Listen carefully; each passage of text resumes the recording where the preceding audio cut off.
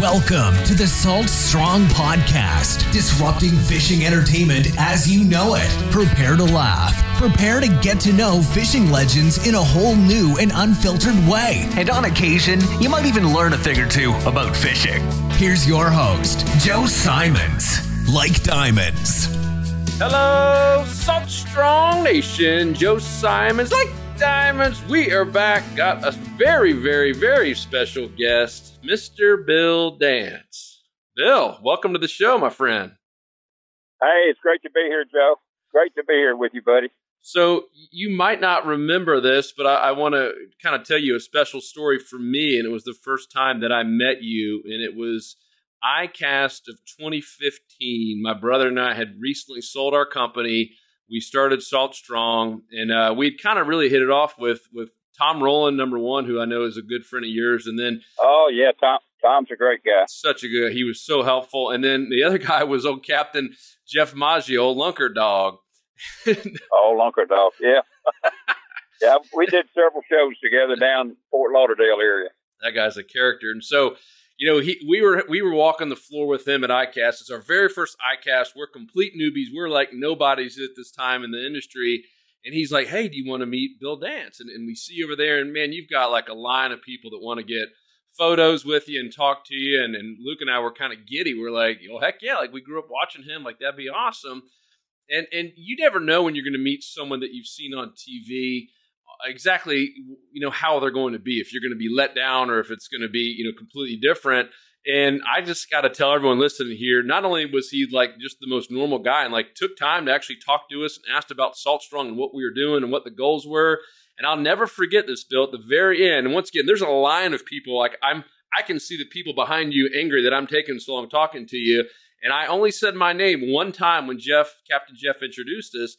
And at the very end, you shook my hand. You said, Joe, it was so good to meet you and talk to you. And like, you remember my name and everything. I was like, wow. And I was just blown away. I walked away with just like, man, this guy is the real deal. And probably a big part of the reason that, you know, so many amazing things have happened to you in your career. And just who can't like Bill Dance? I mean, when someone, you know, does that and just creates a pretty awesome experience for me in the first time meeting you. So thank you, man. I appreciate that. It's usually hard for me to remember things. The hardest 3 years of my life was the first grade, and I failed it. So anyway, but yeah, I believe that was in Orlando. That was Orlando. Or yep. in Vegas. That was. Yeah, it was. Yeah, that's what I guess. We were in Vegas there for several years, and then the last few years we've been in Orlando with the ICAST show. Yeah, I think that was the first year they had brought it back. But I want to cover some things that a lot of people don't know about you. And you know, I've spent a lot of time with Peter Deeks, and I know you've been, you know, using him quite a bit on your saltwater shows. And I was asking him, I was like, man, what are some things that a lot of people don't know about Bill? And one in particular that it's pretty similar to Peter is how he believes a big reason he got so dialed in with the fish is he wanted to be a doctor and really started studying the anatomy and the biology of these fish and the lateral lines. And apparently you were the same. You wanted to be a doctor and your grandfather was a doctor. Is that right? Well, my daddy, my granddaddy, my great-granddaddy, my great-great, for 5 generations back, were all doctors. And I learned more from my granddaddy, I guess, than my daddy. My daddy was more into hunting than fishing, but although he was a big fisherman. And, you know, I guess I was blessed growing up that my daddy and granddaddy gave me the greatest gift of all, and that was introducing me to the great outdoors. And I really enjoyed fishing more than I did hunting. I used to do a lot of hunting, duck hunting, living here off the Mississippi River. And then I spent a lot of my younger days, my youth, over in Middle Tennessee, where I did a lot of rabbit hunting and squirrel hunting. And but there was something about fishing that I just loved to do. And I spent more time fishing. And like I say, I was blessed to have a daddy and granddaddy that spent a lot of time with me as a youngster and that took me fishing. So, but more time with my granddaddy. And the one thing my granddaddy taught me was not as much technique, but he taught me more about how fish hear and how fish see. And I never forgot those things. And I remember when it first hit home, Back in those early days growing up, you didn't have Bass Pro Shops or academies or Walmarts or the big department chains. The only place that you could buy fishing lures was hardware stores. And I remember in Lynchburg, where I really spent most of my time, fishing Mulberry Creek, wading the creek. That's what, and today, still my favorite form of fishing, moving water. I would walk in that store, and it was owned by Connor Motlow. And the Motlows were the proprietors of Jack Daniel's Distillery. After Jack Daniels passed away, Lem Motlow became the proprietor, and then his sons took over after that. But one of the sons, Connor, owned the hardware store and the bank there in Lynchburg. And I would go in that store almost every day there on the square. And he had mostly Arbogast lures. And I would look in that case, and I said, Clayton Tosh was the old guy that ran the hardware store for Connor. I said, let me see that lure again, Tosh. And he'd pull it out. He had Hawaiian wigglers. He had sputterbugs, hula dancers. These were old-time baits. But he had one particular bait, and that bait is still made today. And he'd hand it, and I'd look at it, and I said, can I take it out of the box? And he said, yeah, you've done it a dozen times. And I'd take it out of the box, and it was a Arbogast jitterbug, frog colored. And that was the prettiest bait. I could just see it now over and over and over again.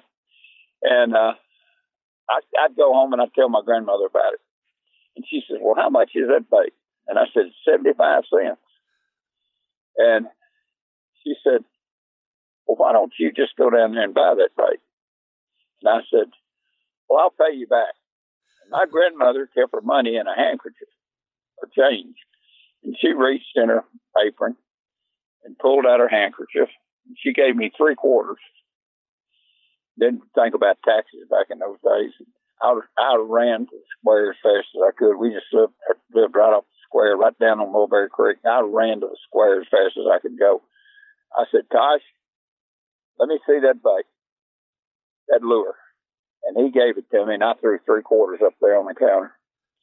And a couple of days later, small town of Lynchburg, you'd close. The square would close at noon, one day a week. All the businesses would close. And Granddaddy, we'd go either to the creek, every once in a while we'd go to a lake. And my granddaddy loved to fish for red ears, the shell crackers.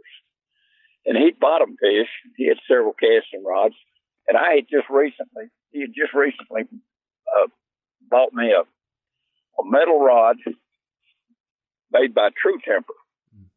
And I had a Shakespeare reel, 1940 model Shakespeare reel with braided line.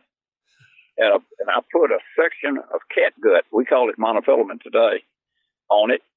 And I put that jitterbug on it. And grandmother spread a blanket, and she'd sit there under a shade tree and crochet. We went to a lake called Cumberland Springs, a spring-fed lake. And Granddaddy sat on the shade tree, and I walked down on a point, down through some buckbrush. As I walked out on this point, I looked to my right, and I couldn't believe what I saw. I saw 2 bass swimming along, one about 2.5 pounds and one about 1 pound. And I took this jitterbug, and I made 4 or 5 false casts. I was so excited. My heart was just pounding. And I made a pretty accurate cast. And I missed the target by about 20 feet, which was perfect because that cast that started changing my direction in life. And I'll tell you how it happened. I started 4 or 5 casts, and when the bait hit the water, these 2 bass swimming along stopped. They just instantly stopped. And the first thought was, those fish heard that bait hit the water. And I said, Granddaddy talked about how fish hear sounds. And he talked about me wading the creek, and I'd walking along the gravel bottoms, and how I needed to walk slow. And I always needed to wade up creek, where I didn't stir the bottom and the fish could see the mud coming down. And walk away from the bank and watch my shadows and stuff. Fish could see, and they could see the shadows, and they could hear. And try to walk in the sand or walk in the mud versus walking on the gravel, and how fish can hear sound with their inner ear and with their lateral line, and how they hear near field sounds. And those fish stopped when that bait hit the water. And I said, they can't see it. It's a good 20 feet away, but they heard the bait hit the water. So I started moving the bait. And once I started moving it, both fish turned in the direction of the bait and started swimming in the direction of the bait. And I said, they can hear that bait. And I stopped the bait. They stopped. I started the bait moving again, that the old jitterbug made, that wobbling sound. And they started moving. I'd stop it and they'd stop. I'd start it and they'd start. I'd stop, they'd stop. I'd start, they'd start. And I just kept saying, good night, good night. They hear it, they hear it. And eventually, the bigger fish, he always told me the bigger fish is the most dominant fish in a school. And eventually the bigger fish got within 2 feet of the bait. And I stopped it. And I said, he can see the bait now. They can see it. And I started the movement of the bait again, and the bigger fish witnessing this was the most thrilling thing I'd ever seen. And I said, here I've got a phony, a piece of plastic with an aluminum lip and 2 treble hooks. And I mean, this was, I'd always fished with crawfish and hellgrammites in the creek, live bait, you know. Yep.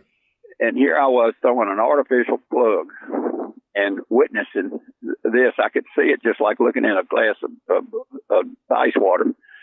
And then all of a sudden I started the bait again, and this bigger fish just charged into the bait and hit it. And then the other fish were trying to get it and take it away from it. And to experience this was, here I'm 7 years old, and to experience this, it was the biggest thrill of my life. And I started reeling it. And I reeled the fish, and watching the fish fight underwater and the other fish trying to hit the bait too. I just couldn't, it was more than I could stand. And I reeled him about 6 or 8 feet, and I couldn't take it anymore. I was scared to death. If I threw the rod over my shoulder and well roped the line, and I literally pulled the fish up on the bank. And I did. And then I ran him up on the bank, and then I reeled up my line as fast as I could. And I took off running through the bushes and ran back to where my granddaddy was, and I was just screaming and shaking. You could have cracked a walnut between my kneecaps. I was shaking so hard. And I said, look what I did, look what I did, look what I did. And he said, let's put it on the stringer. We'll take it home. We need to get a picture of it. Well, back then we didn't have cell phones. We didn't have point and snap cameras. But we took a picture of it, and I've got that picture today. The first book, big book we ever wrote, Bass and Objects. We put that picture in there, and I've still got that picture today of the first bass I caught at 7 years old. But that's too cool. The thing that was so impressive of learning the importance of sight and sound and witnessing all of that, and all the things that my granddaddy talked about, sound and walking the bank and wading the creek and shadows and movement, all of those things started coming into play. And all of that later in life helped me. And that one strike and witnessing all of that, it changed my whole direction in life. And it just made me love the artificial lure game.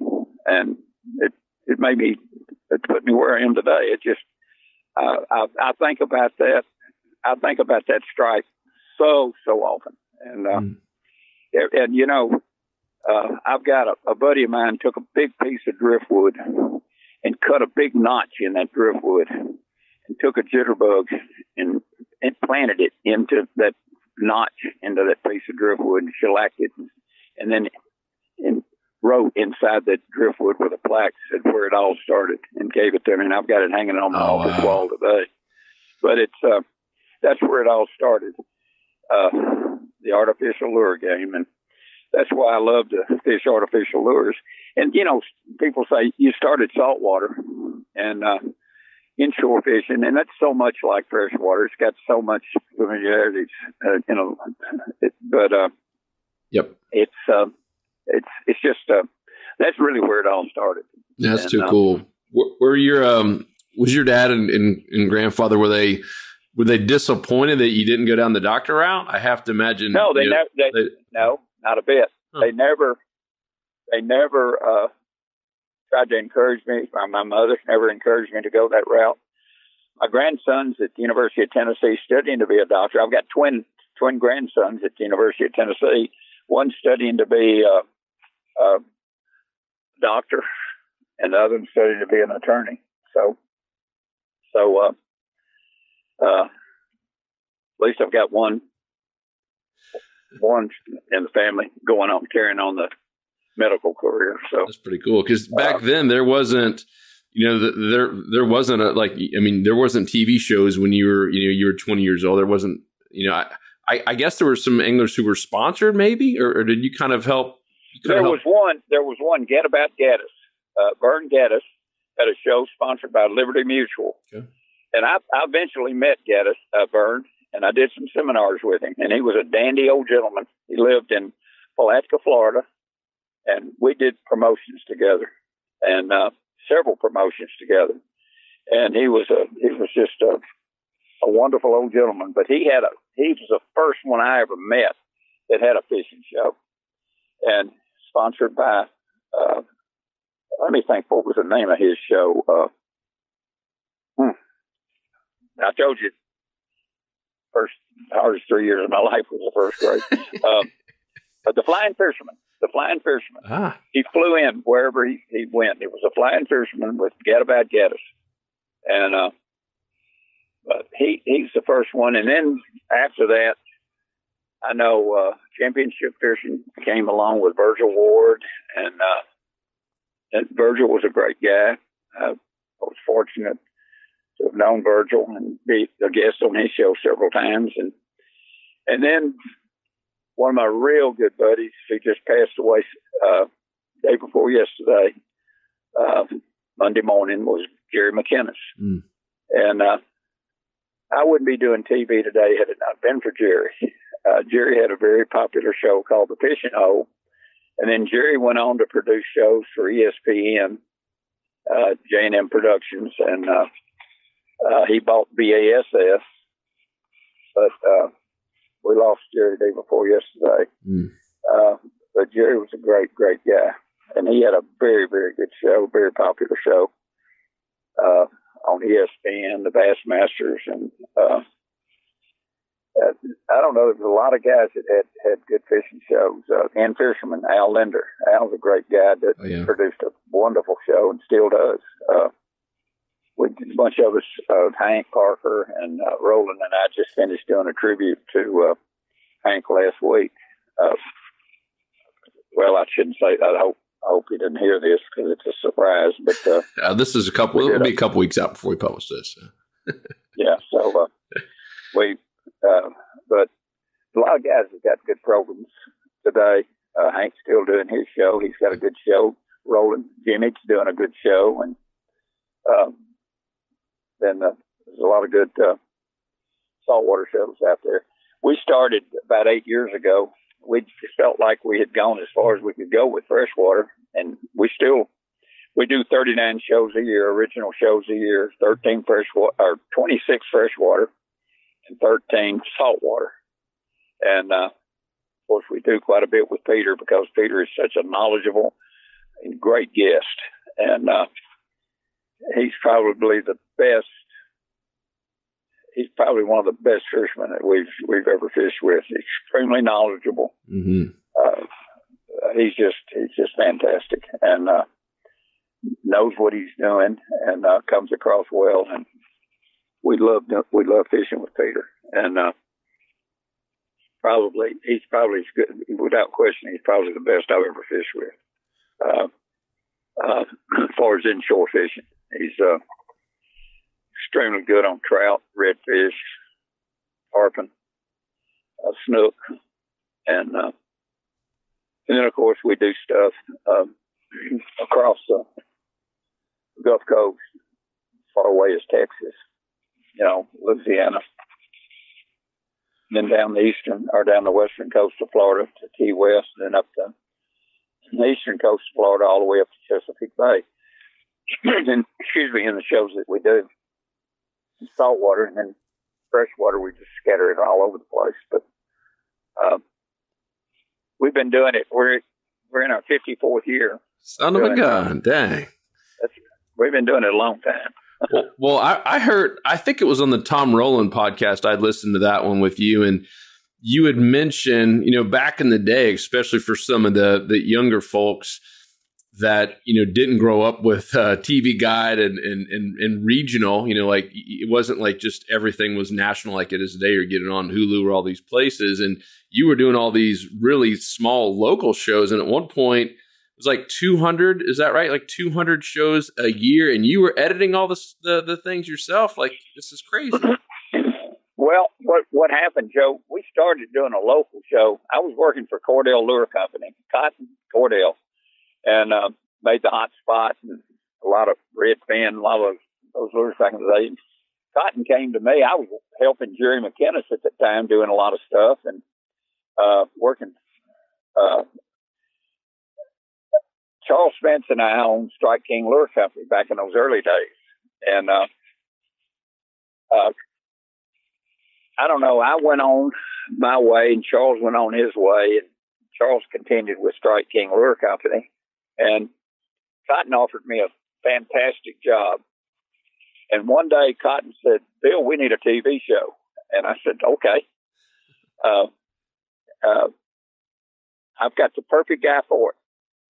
And he said, "Who's that?" And I said, "Jerry McInnes." And he said, "No." He said, "Jerry's good, but I've got somebody else in mind." And I said, "Who's that?" And he said, "You." And I said, "What?" And he said, "You." I said, "Cotton, me doing a TV show is like pouring perfume on a pig." I said, I can't even spell television." He said, "Well, you better start learning." I said, "Well, I've learned a lot helping Jerry and working with Jerry." But I said, "Man, I can't." He said, "What kind of camera does Jerry have?" And I said, "Well, he's shooting a Canon Scoopy." And he said, "Well, we'll get you a Canon Scoopy and you just start learning." Well, I got with a couple of TV guys here in Memphis. I talked to Jerry about it. Jerry was very helpful. And he offered to help me any way he could. He thought it was a good idea, bless his heart. And we started a local show on the ABC. I was turned down by NBC and CBS affiliates here in Memphis. They said there's no market for it. But fortunately, the ABC affiliate here, program director, we had something in common. And he used to do a local show at WBBJ in Jackson, Tennessee. And he said, let's go for it. And we did. And we started. It went well.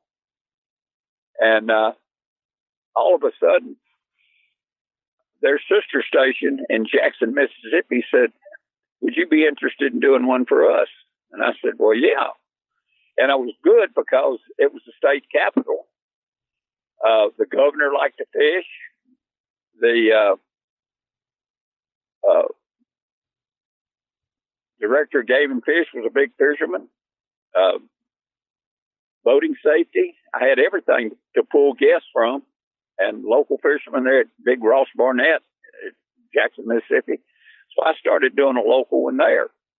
Well, believe it or not, their sister station, WBRZ, Channel 2 in Baton Rouge, said, "Hey, how about doing one for us?"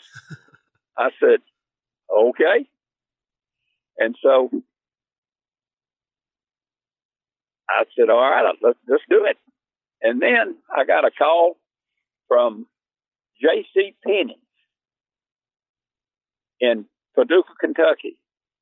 And the manager of that store said, "Hey, I've seen several of your shows. Would you mind doing a TV show for us?" And I said, "Well, I guess so."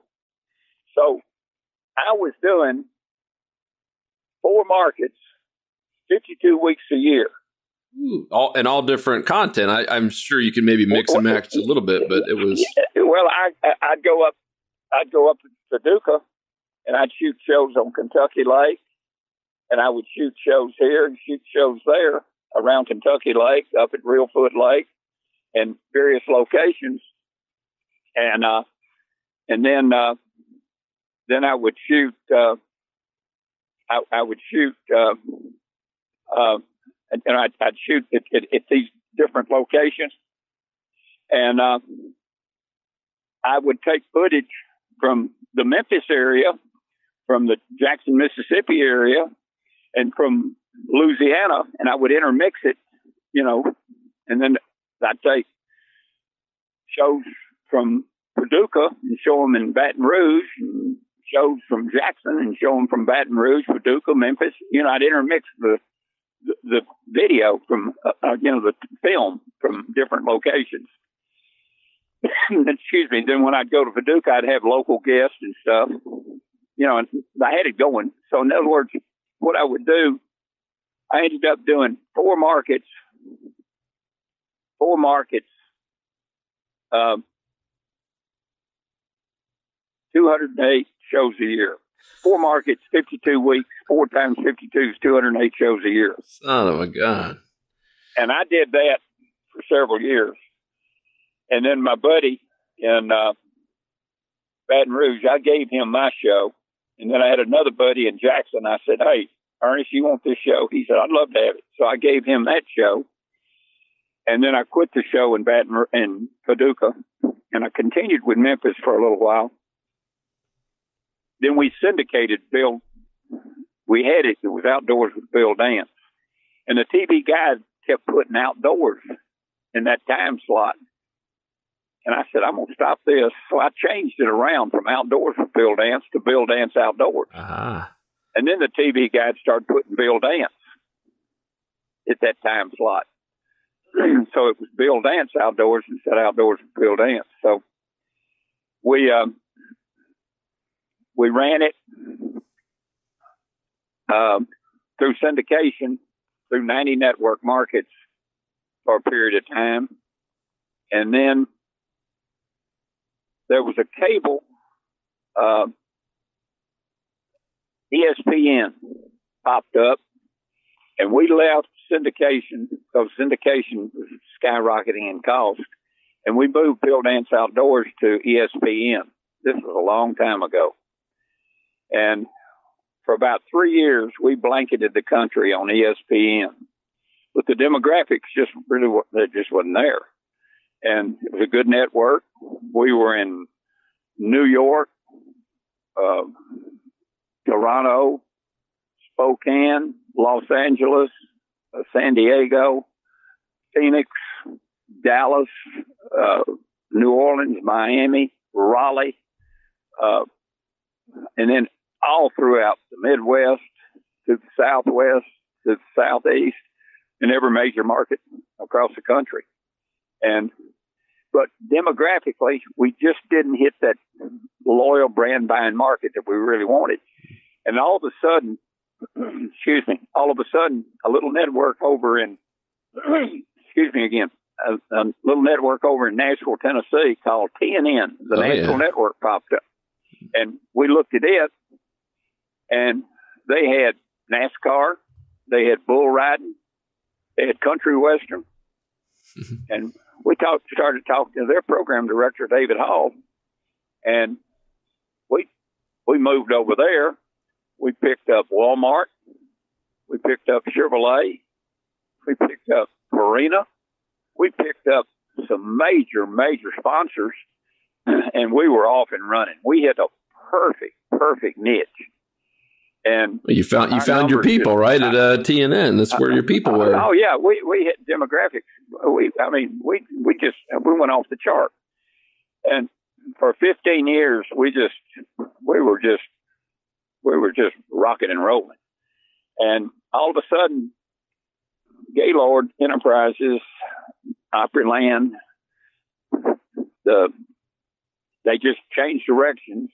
The TNN sold out to a network in New York, and the network, the ratings just went the other way, and we moved to a network called the Outdoor Life Network, and then they changed that network to Spike, and finally we moved to NBC Sports, Discovery, the Outdoor Channel, and the Sportsman Channel. And at that time, we were running 4 networks: Sportsman Channel, Outdoor Channel, NBC Sports, and Discovery. And we rocked along with that for several years, and we found out our best numbers were on the Outdoor Channel, the Sportsman Channel. So we dropped Discovery and we dropped NBC Sports, and where we are today is on the Outdoor Channel with freshwater and on the Sportsman Channel with saltwater. And we're doing very well with those 2 networks. So that's where we are today.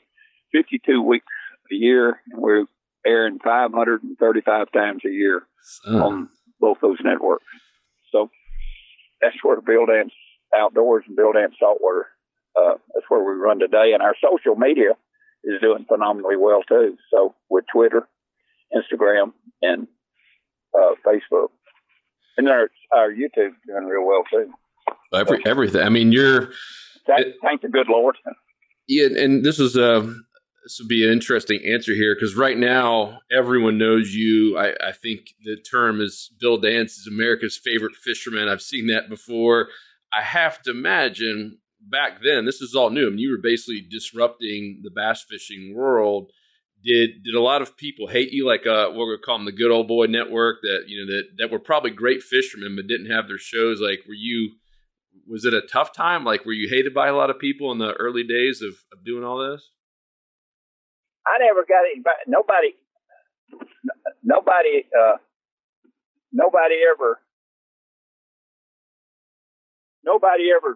ever said they hated me. You never got in bar fights or anything like that, cousin? No, I never got hit with anything like that. I'm sure somebody probably did, but they never said it. But they never said it. There may have been somebody that hated me, but we were very, very fortunate that we got good comments, and it all seemed like it went good. Thank the good Lord. It was probably helpful not to have social media where everyone has a voice and you got all these negative Nancys. We got stuff. We got stuff that comments. We got a little comments here and there that somebody said, well, this, and you'd get some little negative stuff every once in a while, and we'd come back. Our producer would come back and send something back in a positive,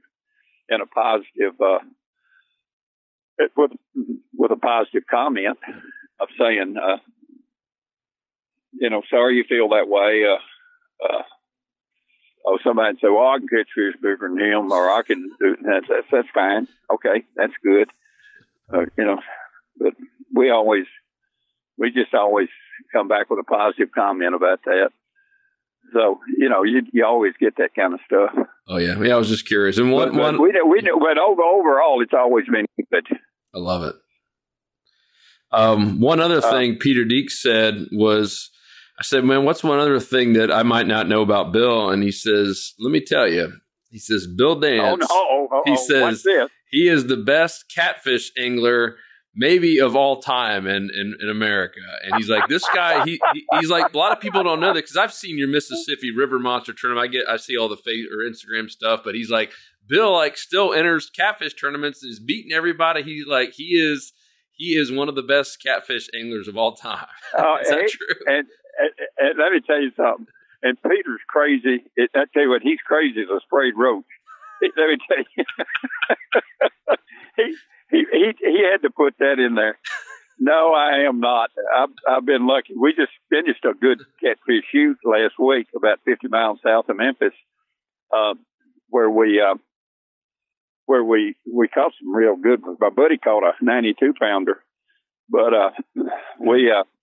and then we went to a Cabela's tournament down on Wheeler Lake. I got our fanny spanked. We got beat real bad. So if I was that good, I'd have caught some fish. But no, we weren't that good. We got spanked pretty bad. But you really do enter tournament. You're still doing catfish tournaments, though. Oh yeah. Uh-huh. We had a good year last year. We had a couple of seconds. We won one. We had a couple of seconds, a third, a fourth, a fifth. But now Peter's a sail cat champion. In fact, he got pinned about a month ago. He sent me a picture of his thumb all bandaged up. He's Peter's a hoot. He's a great guy. Yeah, I was with him 2 days after that, and it was. I mean, he got nailed by that cat. It was nasty. Oh, it really was. Yeah. Those things aren't anything to fool around with. And as many as he's handled, I told him, I said, make me a promise. You'll never pull another one in the boat. Just cut the line. But he's those things are bad. So one, I'll go for it. I'm sorry. Yes, go ahead. Go ahead, Joe. I was going to say one other thing that you kind of touched on. I'm curious because I wasn't around back then. I was born in the late 70s. But I mean, did you start Strike King? Like you were one of the founders, and then you walked away from it, or what was no? Our good buddy Bill McEwen owned it, and then he sold it. He sold it to Charles, and then Charles and I became partners. There for a period of time. So we owned it together there for a short period of time, and then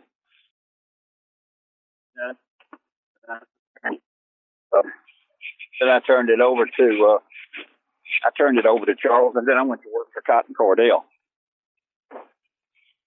Got it. And then that's when we started Bill Nance Outdoors. Very cool. Can you hear me? Yeah. You picking up your friends? Yeah, we're fine. And so, where are you guys heading? You going bass fishing? Yeah, we're gonna give it a shot today. Oh yeah. We've got a 49 degrees and a light south wind, and we're gonna go up here in the country, up in Hardeman County. It's about a 60, 70 acre lake, and give it a shot. Very cool. But what's your weather like in Florida today? Well, I'm here in Winter Haven, Florida. I think you know where that is. Where old Bagley Baits used to be right near me. Yep. Jim was a great sponsor for a long time. Yep.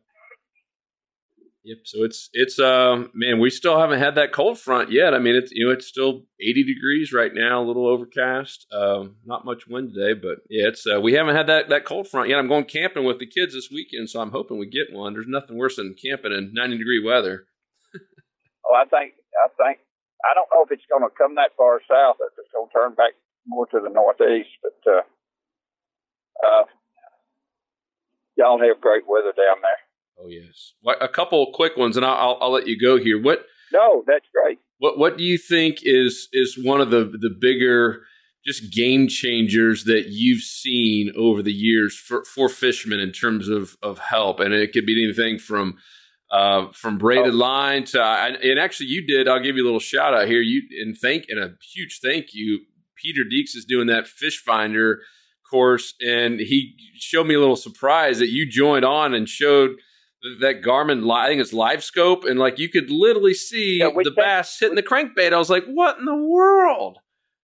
Yeah, we sent that to Peter. It's that is a major game changer. Every year, like last year at ICAST, Best of Show, Garmin won Best of Show with their new trolling motors.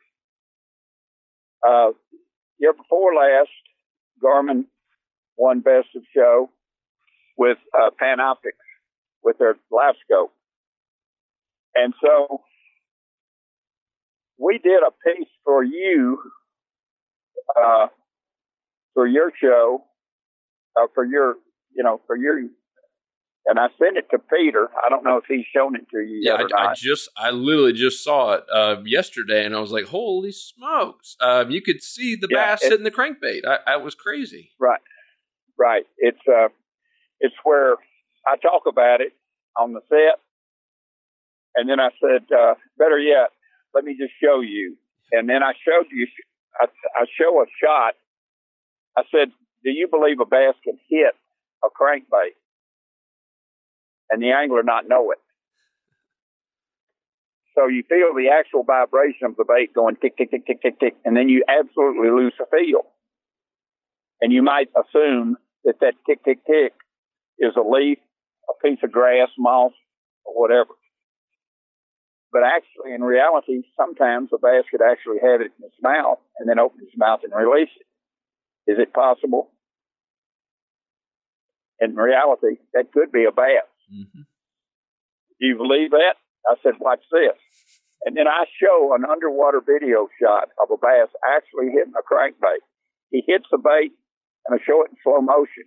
He hits the bait, takes it in his mouth, closes his mouth, and then opens his mouth and spits the bait out. I don't know. Did you see that on video? I have seen it. Once again, I was blown away. I didn't know you were going to be. Yeah, I didn't know you were going to be part of it. And then I saw that, and I was like, "Holy smokes!" I know it. That blows your mind. Then I said, "Now let me show it to you on live scope." And then I said, "Here's the cast. You see me making a cast. You see the bait hit the water. Then you see the bait go underwater, and you go to live scope, and you see the actual bait swimming. Then you see the bait underwater, and then you see the fish, the target, come up. You see him hit the bait, release the bait. Then the bait go on, and the bass turn and chase the bait just for a minute, and then the fish turns off, and the bait goes on. And that is stronger than 100 acres of fresh cut garlic. So that's what we sent you. And also, I mean, it's powerful. Yes. So you see it, an actual video of a bass actually hitting a bait, and then I show it to you on live scope when I send it to you with the graph. So to tell you over the years what innovations have come, the weight of rods, the sensitivity in rods, the hooks, the sharpness in hooks, braided lines, the diameter of braided lines, our graphs, now with Panoptics, with live scope. Every year we just seem to, with trolling motors now, the power of trolling motors now with no bushings that are extremely wide, the weight of the trolling motors, every year it just seems to be something new. And what's on the drawing board for 2020, what Garmin comes with every year, they've got some great new stuff they're going to introduce at ICAST for 2020, and of course other companies too. So every year there's a new game changer. You there? Can you hear me? Yes, sir. I'm enjoying every minute. I don't want to interrupt you, man. So two big pluses with Garmin especially has been Panoptics, and secondly, it's been the new Force trolling motor. Of course, both winning back-to-back years as best show at ICAST in Orlando.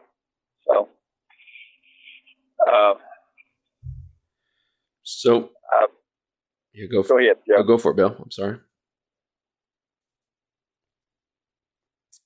I was going to say, yes.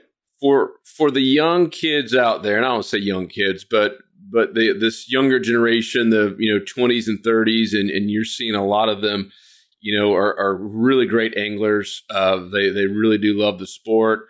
What advice do you have for them in terms of making it happen and making a name for themselves and really growing a brand like you did, not just getting a pro staff deal, but to really grow a brand? What do you see some of the mistakes some of the next generation is making, and what are some of the maybe pitfalls or best advice you have?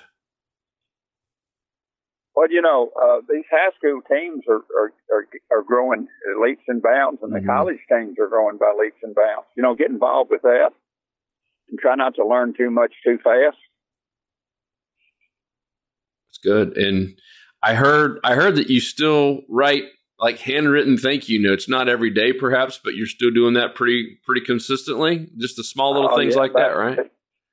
Yeah, we do it about 2 days a week. Oh, God. I go in the office, Leslie or Pamela have a list. And they said, here, take care of this. I'll tell you someone that I respect that does so much of that is Johnny Morris. Mm. But that goes a long way with people. Yeah, we do it. I've always,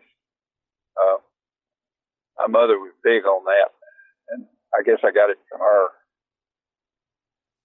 Well, I want to thank you because I heard that you did that, and I bought 1,000 thank you cards that just say Salt Strong on it, and I'll just do it to some random new members who join our club or buy things like our Fish Finder course coming out very soon. And it's crazy the amount of people that will message me back or even call me and just want to thank me for my thank you letter, because no one does that anymore. No one's getting handwritten letters in the mail. And I think if anyone's listening, if you want something that's going to separate you from the pack, that small little gesture, even if it's just once or twice a week, writing a couple of them to random people out of the blue that don't expect it, it really is a powerful way just to really show your thanks. It does. I've got a little card that goes. On it is it's a line. It goes across the card to a fish hook. It's just a line from Bill Dance on it. If it didn't say anymore, it's just, I can't thank you enough, and you just sign it. You know what I mean? Yep, that's great. It's just acknowledge. You just acknowledge somebody.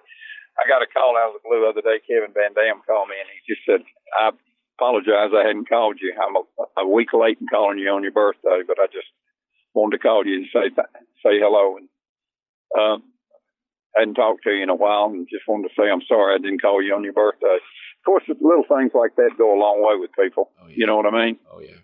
And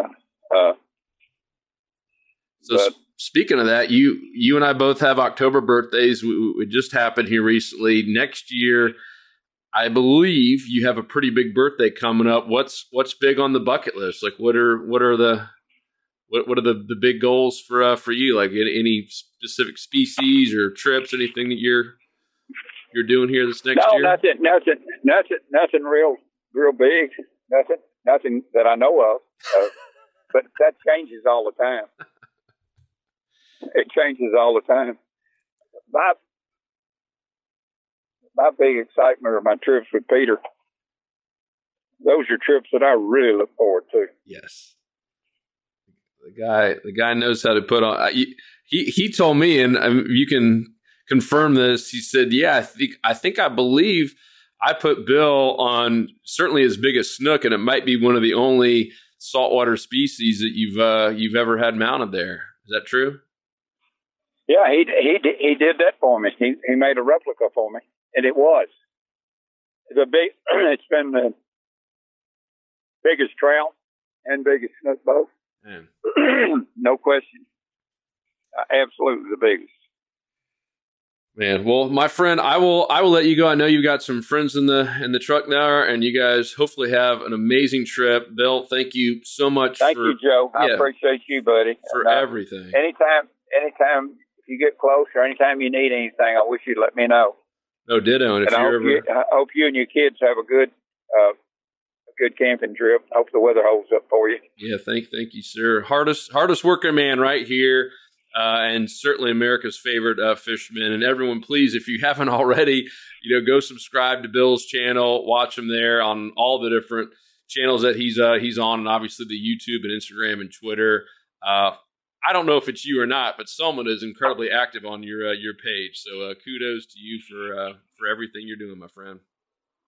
Well, thank you, Joe. You keep up the good work, Salt Strong. And if you get a chance, take a look at that video that we did for Garmin, and let me know what you think about it. It's a strong one. Yeah, it's crazy. Like I said, I'm blown away by all the changes that have happened with these fish finders here in just the past couple of years. And this course, it's the most comprehensive thing I've ever seen. And even Peter Deeks, that guy knows how to run a boat and uses technology. And he's like, man, I learned so much in this course, interviewing all these experts. It's going to be a good one. Well, I appreciate it. I appreciate you, Joe. You do a great job, buddy. Right back at you. Thank you so much. Safe travels, and look forward to seeing some fish pics. Okay, partner. Have a great week. Thank you, Bill. buddy. See you, partner. Chat soon. 'Cause fishing, it's in my soul. It was passed down to me from the days of old. Find us on the